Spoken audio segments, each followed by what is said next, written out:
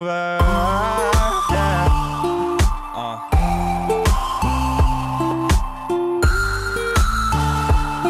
going on, guys? Mills here, bringing some fire content on the Fire 18 channel. In today's video, guys, we're gonna be doing another tutorial for you all, upcoming streamers. So I guess you could call this a 2.0 vid, maybe even a part 2. But basically, guys, what we're gonna be talking about is how you guys can add widgets to your OBS streams. So basically what these widgets do is that they give you a notice when there's, say, a new subscriber or a new donator and all that. I did say I was going to get into that in my last Streamlabs tutorial vid. This one's going to be more a little focused on the widgets though, and like a lot of the customizational stuff.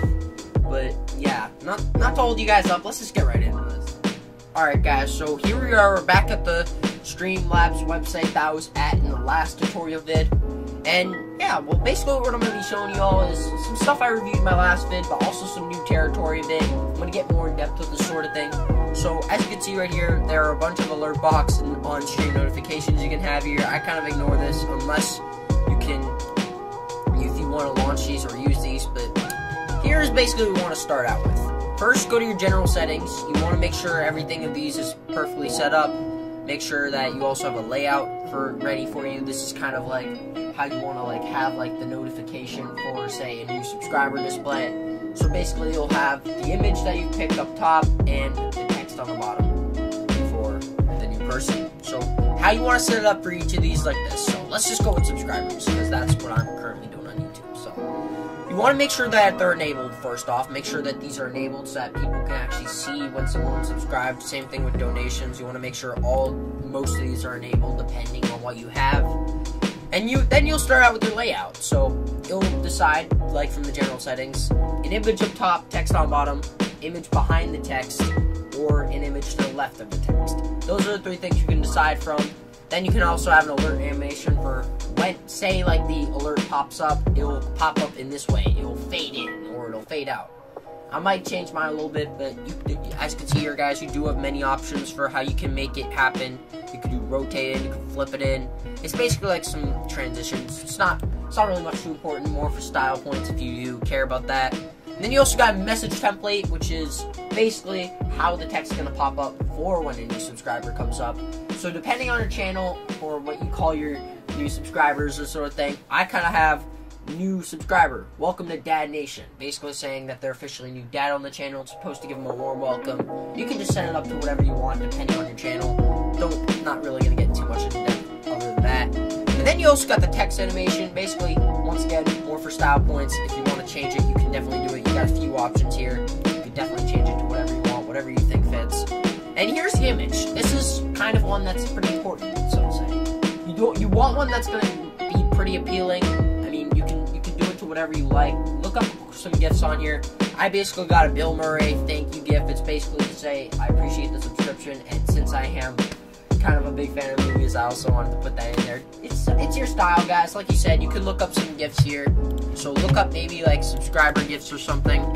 Like, let me actually do the subscriber GIF. And then it will pop up with a bunch of other stuff here that you can maybe choose from. Like I said, though, it's up to you guys. You don't have to go in that sort of way. Just use your imagination, inspiration to kind of get a cool image there. And then the sound right here on the bottom, basically you can change it to whatever sound you want. The default one's also pretty good. It's like bruh. Anyways, yeah, what you basically want to do there is you can change it to whatever sound you want. You can look up some cool sound effects online. A few examples are like Austin Powers, yeah baby, yeah. Just look up some sound effects there, basically to whatever you want. Sound volume, this is kind of like how loud you want it to be. Very self-explanatory right there. And then there's a lot of other stuff like font settings. If you don't like your font or you want to change it to a specific color, you can change it. You have a lot of options here for your font. You can also change the text color of the font when it pops up and the highlighting. Or the font size too, because you actually do want it to pop pretty well. You want people to see, you want your subscriber or your new subscriber to see that they have joined the channel, so you want to make sure that text is actually kind of big. Pretty important stuff. And then here's just some alert variations, not stuff that's too important. I'm not going to get too much into that. Alright guys, so now that you're done setting up your general widget settings, now what you want to do is you want to copy your widget URL basically what that's going to do is it's going to incorporate every single setting that you've kind of set up for yourself from like the settings I've already explained, and it will put it in a URL. And this URL for the widget is basically, you're going to put it on the OBS, which I'm about to show right now. Let me get it to display capture. And what you want to do is you want to make sure you add like a window capture here. Actually, I'm just kidding. Browser source you want to add here. Do any. Basically what you want to do is you want to copy, you want to paste it right here. It's going to obviously like change right here. And yeah, basically what it'll do is it'll pop up. So now what I'm going to do here is I'm going to test my subscriber. This is going to basically show how it's going to work on the stream, or like even in a video if it happens. I don't know. Anyways, you want to test your subscriber here, and then look what it does. It pops up on there and it says, Fire 19, welcome to Dad Nation. You won't be able to see the whole thing since it's not in full screen all the way, but basically it's going to pop up without the green screen behind it, and yeah. That is basically, guys, how you do your settings.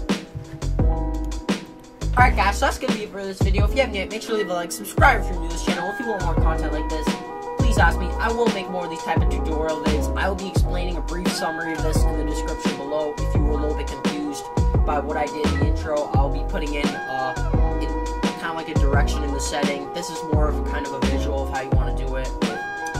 Anyways guys, I'll see y'all in the next video stream, everyone. Peace!